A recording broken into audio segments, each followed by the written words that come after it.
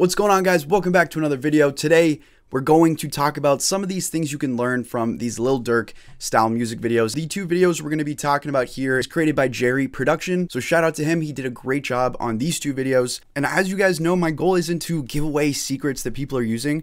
My goal is to talk about things that we talk about all the time on the channel, help you learn from those type of things. The key thing that you want to take away here is editing in a smart fashion. You want to always be listening to the music while you're editing, making it flow. And some of these editing techniques that they throw in here also help support that. In terms of how the video is shot, my best recommendation for this is to get a lot of different shots. You want to get a lot of different scenes, and you want to get a lot of different scenes that have steady movement as well as this up close handheld movement. Whenever you have something that has such high energy like this, you need to have handheld shots. Your camera needs to be matching the energy of the song and what's going on. Imagine if he set his camera up on a tripod and there was one person standing here and they just had their hands in their pockets the entire time. It would look completely different. So those are some key takeaways that I want you guys to learn from, and try and think about that when you do go on set and you're creating something with high energy like these Lil Durk songs and videos. So shout out to them. Let's hop into Adobe Premiere here and talk about some of these little techniques that you guys can do. All right, guys, so in Adobe Premiere, again, the number one thing we're going for is being smart with the editing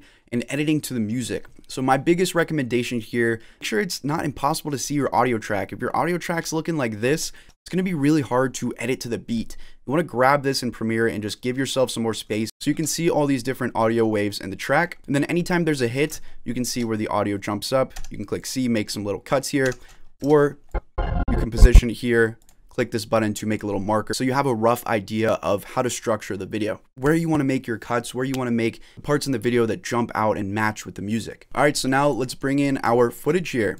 And again, a lot of these videos, some of them are in slow motion. So let's go ahead and create that first transition that we were talking about earlier that you can see right here. Again, super great for the energy of the movement, utilizing speed, but also by utilizing this blur to kind of pop in and out of different parts of the scene like that. So find a spot where I want to create the transition and click Control K just to make a cut. So right about here is good whenever he puts his hand down. It's another thing you want to pay attention to. You want to keep a good eye on whatever's happening in the scene so you can kind of create these seamless transitions. You see if I put my second clip there, just from his hand going across the screen, if I was to press play just with that rough cut, you already have a nice little seamless transition that's playing into the energy. You can keep it just like that if you want to, but if you want to add a little bit more like they do in the video, what I can do is position this cut right where the beat hits. We'll go ahead and start our blurred transition right here at this little jump in the song. So I'll click C, make my cut. And then on this clip, I'm going to right click and I'm just going to speed it up a bit more just so it differs from the normal movement. Again, let's line everything up right. We should have a little jump in speed right there. And then I'll add that blurring effect. For that, you can use the echo effect within Adobe Premiere or After Effects. I'm in my color workspace right now, so my effects are in the bottom left. If you are in the editing workspace, you might see your effects over on the right. But go ahead and search for echo and just drop it on there. And then once you select this clip in your effect controls, you can change around the look of everything. So if it's too bright, you can change the decay. You can change around your echo operator for some different looks, and you can change around your number of echoes for more of that ghosting effect. Go ahead and scale this second clip up more so it's more in your face whenever it pops in. Again, matching the tone of the movement, matching what's going on in the scene with the hands up. It's a great way to create a little seamless transition with a bit of a flash and a bit of that echoing. And if this is happening a bit too fast, you can always click C, cut a little bit before. Again, just right click and copy and paste all the effect work you did onto there. So into the transition, you can right click on the little cut you made here so that instead of going from this to lit up and all the echoes, you can apply default transition and just sort of have this gradually blend together. I think that's a bit more subtle for how the effect starts. And you can also click on that, change the alignment, maybe put it at center cut, change the timing of it. So there you guys go. Again, easy stuff, easy little techniques. A lot of the time it's really just a pacing issue. And now another thing you can do, a much less subtle thing that's going to take a lot less time. Let's go ahead and bring in another clip again, right where that beat is, where it's bumping up again. Again, we want to click on the clip in our effect controls, scale it. This time we can bring it back a bit more just to kind of emphasize that kick. And again, this clip is in slow motion, so let's give it a bit more speed. And then right when he kicks at the screen, we'll go ahead and click Control K. Again, these are things that you want to promote in the video. Any type of movement like this is something that you could play in with the speed. So the more animated the person is, the better if you're going for that high energy. Now, much more subtle, what you can do is between these cuts, if you want a nice little flash, just click, use your arrow keys, go over one frame, just like that. You want to click Control K. And then on this first frame, right in between the transition cut, make sure you're using Control Alt your mouse wheel to zoom into there. You can select that, go to your color workspace over in the right. You can just make that super bright and kind of make it like a little camera flash. Because it's only one frame, you get this super bright little flash transition, super quick, super easy, and can again play in with that speed. Now, speaking of that camera flash, let's talk about this scene right here where we have the outdoors. You can see there's a bit of shake going on here, very high energy, very in your face, and they also have this flashing light going on as well. So they use the flashing light or the flickering a few times throughout. This is extremely easy to do. There are some flicker plugins out there, like for example, if you have the Sapphire pack by Boris Effects, you can just drop in the Sapphire flicker like this, and then you can control the amplitude. This is really useful for high energy, but it's very optional. It's very easy to recreate that. I even have a flicker preset, which is in my preset pack 3. If you guys are interested, you can check that out down below. A bunch of my effects packs, when mixed with these things that I'm talking about and the pacing and everything, really help make things flow. To do this without any plugins, you want to use your color again, just like how we created that flash. So in your color workspace, again, window, workspaces, make sure you're in color. What we can do is just make one little adjustment. So we'll just click here. Anytime you click with this clip selected in your effect controls, you're going to see how this Lumetri color now popped up. You can actually open up any of these values that you see here on the right, but the only difference being you can actually add keyframes to them. So what we can do is we can go to the exposure here, starting at the beginning. We can just click the little stopwatch to set a keyframe. Then we could use our arrow keys, move a couple of frames, bump that up, move a couple of frames, bump that down. As simple as that.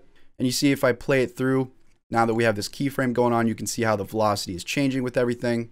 And if I go through here, you can see how we now have this flickering going on with the light. If you wanted to flicker faster, you guys can just make keyframes that are more tight together. So I'll move one frame, bump it up, move one frame, bump it down, and just keep repeating that. One frame, bump it up, one frame, bump it down. And that way you can have this sort of flashing light going on. Let's add in that shake that we were talking about earlier. For any type of shake, what you guys could do is same with the flicker. You could keyframe with this clip selected, your position and your scale. So you bump it up a tiny bit, you move, you click motion, move it like this, something like this, where you're just going through, clicking your right arrow key and making little movements. This is a little annoying to do, so I like to use free presets. You can see if I play through here, you get a little shake going on, looks pretty cool. But there are some cool free presets I'm going to put you onto. So I'll right click and we'll remove this. I like to use, I think it's called Jarl's handheld presets. Jarl's Deadpool handheld camera presets. I'll leave a link to this below. Again, free download. They have some nice, easy ones for oversized footage, handheld camera with a long lens, small camcorder, somewhat steady, and just drag and drop. If for any reason this is changing the scaling, you already made some scaling adjustments, we'll just Control Z that. Want to right click and nest first, and then you can drag and drop. There you go. This one's a bit more subtle. And you can see if I have the clip selected and click on motion, if you pay attention to the edges, see how it's subtly moving back and forth. So again, depends on the clip. Do this with scale as well. So for example, whenever someone kicks, what I like to do is click Control K and just do a little bump in scale. So we'll click to set that keyframe, and then we'll move over one and bump out, bump in, whatever you want to do.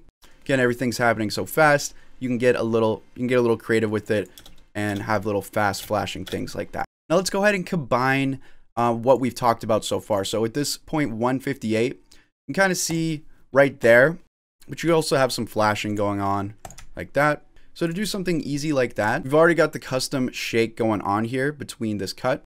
What I'm going to do is click K once the shake ends, select them both, and then nest them. That way we can lock in all the position things. It's a great way just to reset. So whenever you double click in your nested sequence, see all the craziness with the keyframes and the changed values. But then when we go back to our nested sequence, see it's just a fresh slate. So that's how you can stack on different effects or different movement or positioning. And then we'll go ahead and just add echo onto this. There might be a bit of lag just because this is a little bit computer intensive. So keep that in mind.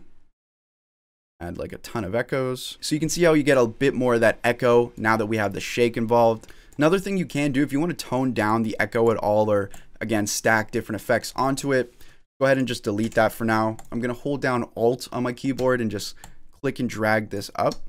And then you can drag the echo onto that duplicated clip. Again, let's go ahead and make it a bit easier to see. And you can stack anything else. So you can add a blur. Let's add a directional blur, bump up the length. You can change the blending mode of this specific clip. So we'll select the top one up here in opacity. For blending mode, you can put it on something like screen, linear dodge add. So again, you have full control over how you want the transition to be. Change the blur length a little bit. And now you have something completely different going on. Maybe not make it. So you can have this sort of ghosting going on along the hand. Again, if you want to bring that out more, use your color, darken it up. There you go, created something completely new. We still have that echo in there. We still have that flash in there, but just by duplicating your clip, changing your blending mode, knowing how to nest, knowing how to stack different things on, you can really create anything you want. You can keyframe any of these values. And that's why I think the power of experimenting and just knowing some of those basic steps can really help you along the way. I think that looks pretty cool too. With all the flash going on, the shake going on, definitely high energy. And if I wanted to, because these are ungraded, just select them all, nest them once I'm done with my adjustments, and go in here, color correct, add a LUT just to add more color. And we'll just copy and paste that color onto everything else. So again, just some little techniques to be able to take control of your video and to add in that fast-paced stuff. I think that tip at the end there where we talk about nesting, duplicating, changing blending modes, you can do that with any combination of effects, but just always keep in mind the things I said at the beginning first, where we talk about being smart with your editing, matching to the music, and then structuring the video so that it matches the audio.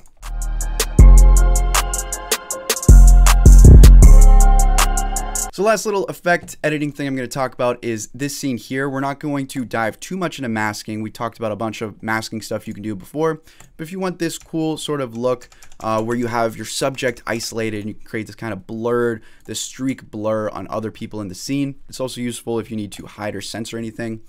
Let me show you how to do that. And it is extremely easy. All you want to do is add in a directional blur like we did before with blending things together. So we'll drop in directional blur. You want to set your direction. So theirs was going up and down. So we can set that at like 180. Take the blur length, bump that up, and it was kind of slight. And then what you can do is in your directional blur section here, you're going to see your little masking tools. You can just create a simple little mask over what you don't want to be blurred out. So like this, make sure you connect it, and you see it's only blurring out him specifically. You want to go ahead and click inverted. And then you see you have this rough edge. You want to go to your mask here and just bump up the feather. Very simple. Change around the blur length if it's a little bit too much. Cool little isolating effect. I hope this did help you. I hope this helps you create better videos in the future. And if you did enjoy, please slap a like. It means a huge amount to me. Greatly appreciate it. Let me know in the comments if there's anything else you'd like to see. See, the name of my project was Yeet Poppin', but I ended up changing it. I want to make a 3D tutorial on some of the stuff from that music video if you are interested. I like to keep a good mix of stuff you can do in Premiere, After Effects, cool composition things, and then 3D, just to keep it interesting, fun, and reach all levels of interest and difficulty. As always, guys, thank you so much for watching. Thank you so much for supporting, and I'll see you in the next one.